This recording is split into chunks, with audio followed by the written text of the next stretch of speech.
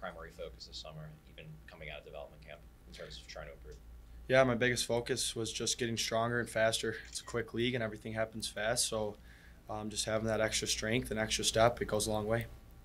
Do you feel like having gone to development camp that gave you a little step up coming into this one, having already met Torah and expectations? Yeah, I think so for sure. Development camp, we worked a lot on our habits and just toning those in. So it was good to get here for a week in July and just work on all that stuff. So it was good.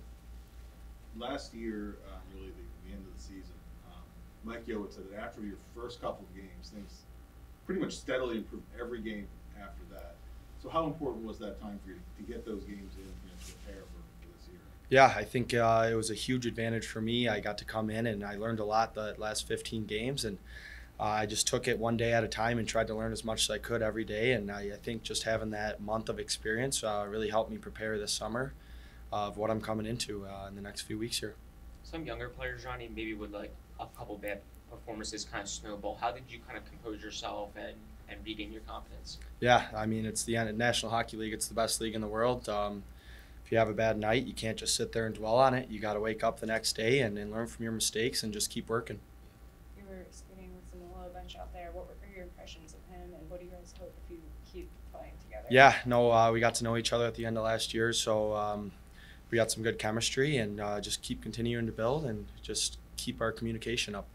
You said he put on 12 pounds in the offseason. How much bigger does he look compared to last season? Yeah, a lot bigger. I mean, everyone's had big summers. Everyone knows what they have to do to compete in this league here. So the summers are a big advantage for us, and you got to use your time wisely. What have you heard about John Torello's camps? Obviously, I think they're pretty difficult, but what have you heard? Yeah, no, I heard it's going to be very demanding and very tough, but you just got to come ready to work every day, and it's definitely not going to be easy, but just come to work, and we're all going to battle through it together. So excited for it. When at development camp, when we talked to Mike O'Connell, he mentioned, kind of having you watch, maybe more like defensively, or as a defenseman in the playoffs, Eric Chernak, Jacob Trouba. How do you go about, over the course of a summer, working on those defensive habits without the puck? What types of drills, what types of work, or is it mostly just watching video and trying to understand it from afar? Yeah, it's mostly just watching and taking it in and learning and seeing what those guys do. They're obviously very effective for their teams, and I want to provide that stability for our team here. So just taking in everything that I can and building on it from there. I asked Igor if he ever dreamed about maybe playing with you one day in the NHL.